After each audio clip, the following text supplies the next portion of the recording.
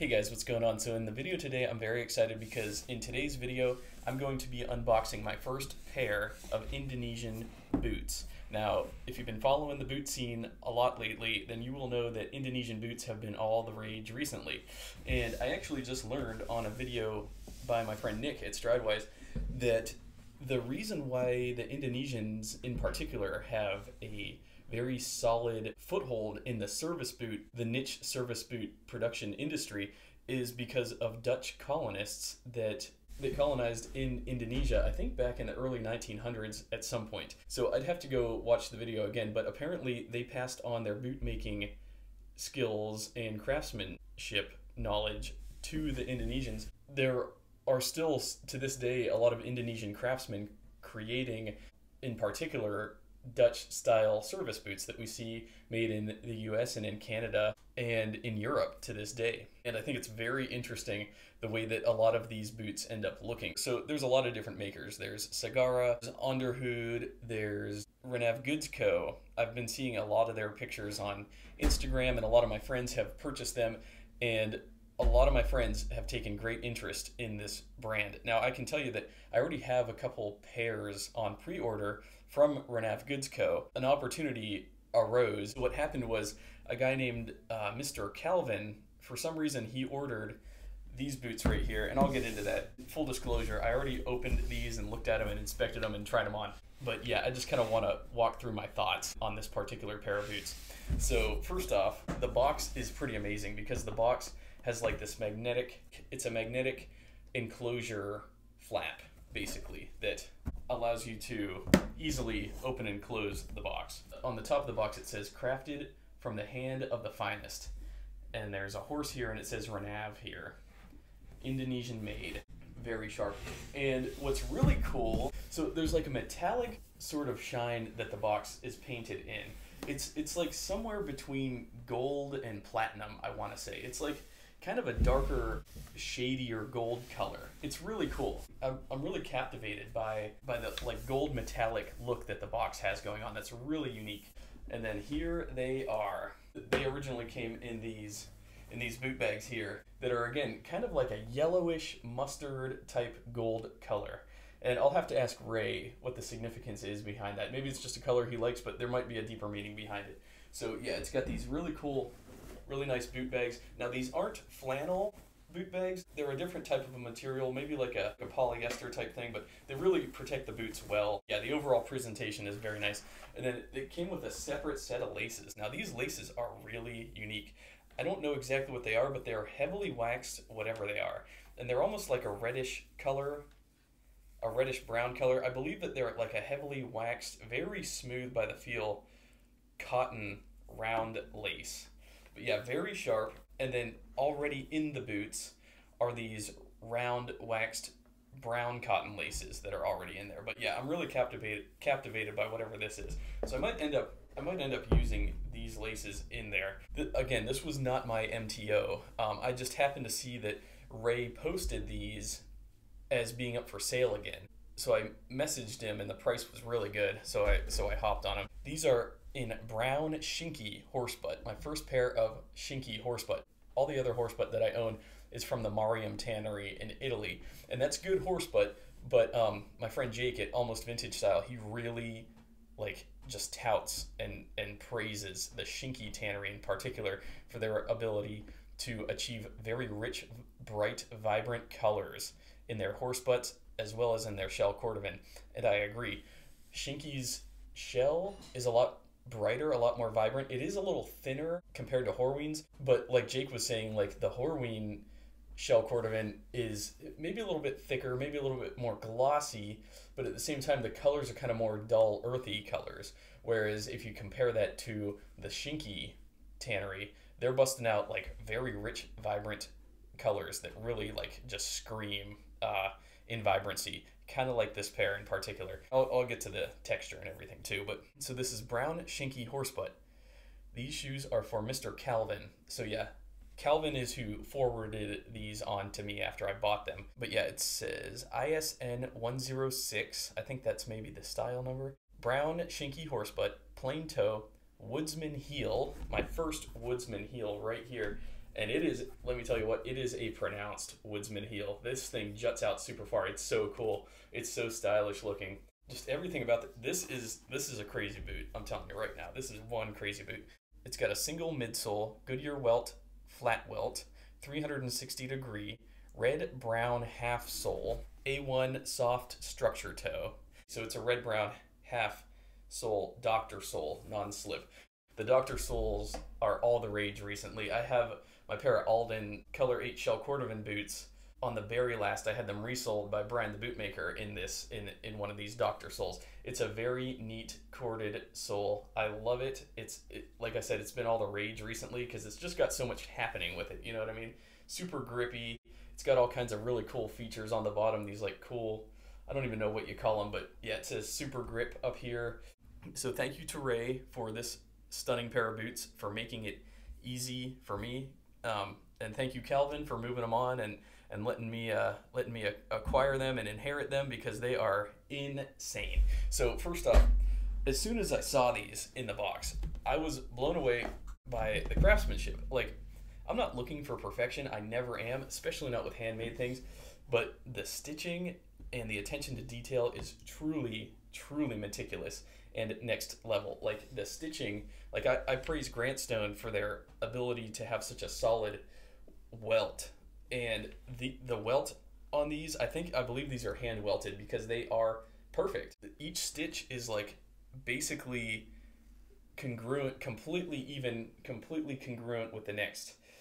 So I believe that somebody would have had to punch the holes in the Goodyear welt by hand and then just thread it through by hand because it's so perfect. Secondly, that woodsman heel is so attractive. Like it's really, it juts out really far. There's just so much cool curvature, so much elegant curvature happening with these boots, not just with the woodsman heel, but also with the A1 last. So this A1 last it's elegant. Like, it is dressy, and it might be even a little bit on the feminine side, but it is damn sharp. And I like I said, I tried them on once. I'm blown away, really. But I wouldn't call it feminine. That's probably the wrong word, but it's extremely elegant.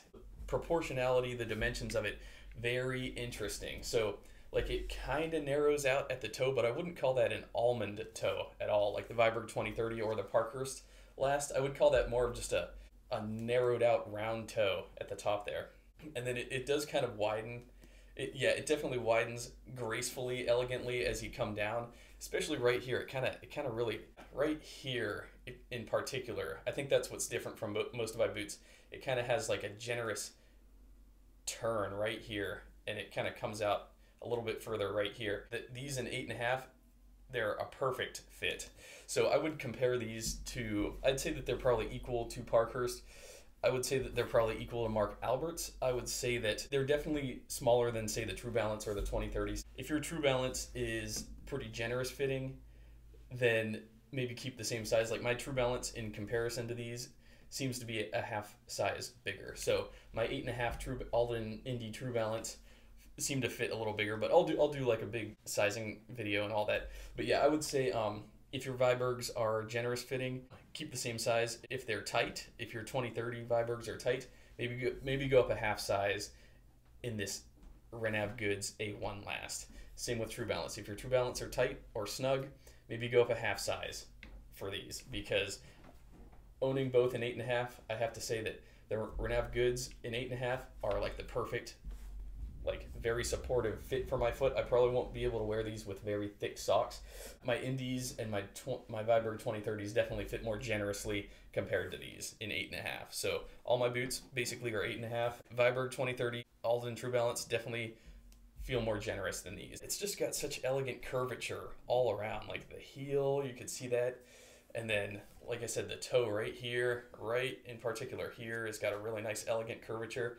And just, you can see it's called a soft structure toe. Aside from the corded sole, the Goodyear welt, the very elegant last that these are built on, and the woodsman heel, the biggest draw that drew me in particular, are these amazing honeycomb ripples all throughout the grain of the leather, particularly on the quarter area. And I'm going to get some pictures outside to show just what I'm talking about. But I've seen this Shinki horsehide with these just incredible. Like, I don't know what causes that honeycomb type ripple, but I've seen it on Ticho Blanco's horse hides. I've seen it on, I think Denim Dentist has something like this. I've seen it out there, and it is just wild. Jake at Almost Vintage Style, his Vibergs have the same thing happening.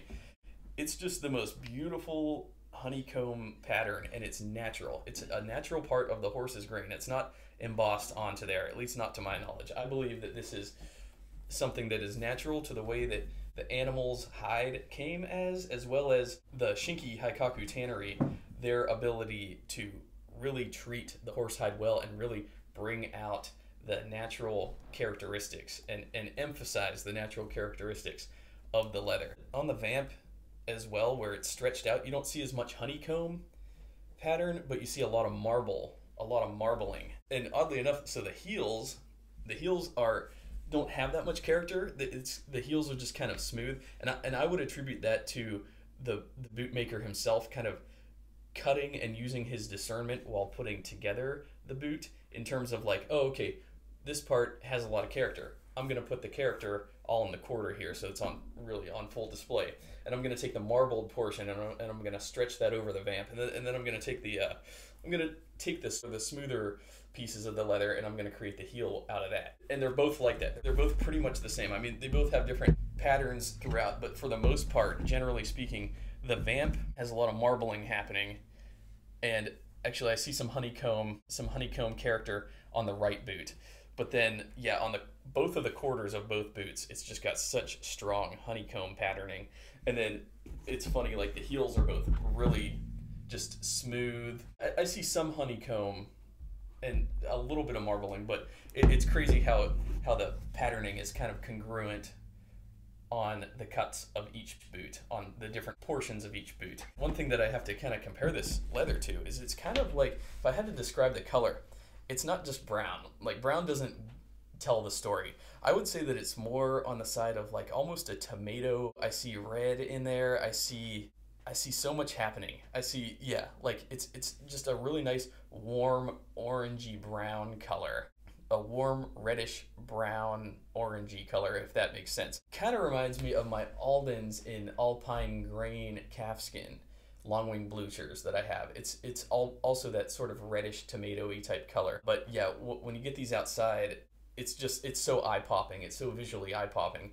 I'm not sure if this is the same leather that Jake has on his Vibergs, but it's definitely similar. And what's also really great is it's got this rolled edging here at the top of the shaft as well. I really like that. That's really sharp. Yeah, the back of these, it's got a back heel block or a back heel cup that is one piece, similar to how Viberg does it on their service boots. It's one piece, so the heel cup and the back heel strip are one piece. It's triple stitched all the way around. Very elegant. And then on the quarter here, it's got double stitching and then a single stitch leading to the row of eyelets. And then it's got a single stitch along the top of the shaft here. I'm truly blown away by all of it. On the bottom, it's got a Renavgoods company stamp down here in the leather. I'm just, everything about it. Yeah, it's got 5 round eyelets, 2 speed hooks at the top. Some might characterize this as more of like a feminine type of a look, but I'm okay with it. It's strangely, I think it works. I think it's still very manly in its own right. I think it's kind of similar in some ways to, say, a Chelsea boot. Is it the manliest boot you can wear? No. It's still pretty manly and just damn sexy, damn attractive. So I do not believe this is going to be my last boot from Renavgoods. I think, I do have a couple already in line that I'm waiting for him to make, but yeah, I just kind of want to get my initial thoughts out there because I am just so blown away by these. I mean, truly blown away. Yeah, Indonesian boot brands, they're all the rage right now, and I get it. Like, I get the hesitation of getting into it because it's like, I'm more of a traditional boot buyer. I like to see the boot online. I like that it's ready, and I like to pull the trigger, and I like to get it, within a week and all that. And in this case, it was like that because they went available for whatever reason, probably a sizing problem with the previous customer, and I got these at a good deal. The stars kind of aligned, so I'm really happy with how it turned out. I can't wait to start wearing them. I'll probably start tomorrow, to be honest. I'm probably gonna baby these, I'm not gonna lie, kind of like Jake does with his Vibergs. Like, he doesn't want water spots. He wants to really baby them and love them. Now, one thing that I will say is these didn't have as crazy of a smell as some of my other leathers do. These kind of don't really have much of a smell. So like, but you know, you compare that to the Bad Lassie or to Horween Chrome XL or Horween Shell Cordovan, or you know, things of that nature. Like, they have a really amazing smell. These don't really have much of a smell. Like there's some, but it's not like overwhelming. So I think that's all I had to say for now about these incredible new boots. Again, I'm extremely excited to finally be trying some Indonesian stuff. I do not believe these are going to be my last pair of Indonesian boots. I'm blown away. So anyways, thanks a lot for watching, guys. I'm on Instagram. You can follow me there. My username is AeroSurferLV. You can check there. I'll be posting pictures of these as I wear them. So anyways, that's all for now. Thanks a lot for watching. I'll see y'all in my next video.